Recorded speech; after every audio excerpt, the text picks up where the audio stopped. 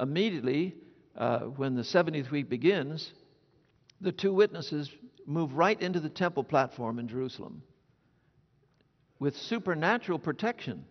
Big point, and remember, in four things that God is going to use to protect them supernaturally as they move right into the temple and get priests, Levites, priests under the Levite system, to reestablish the animal sacrifices. You say, how do you know they're going to be reestablished? Because in the middle of the 70th week, the Antichrist will cause the sacrifice, zevach, and the offerings, mincha, to cease.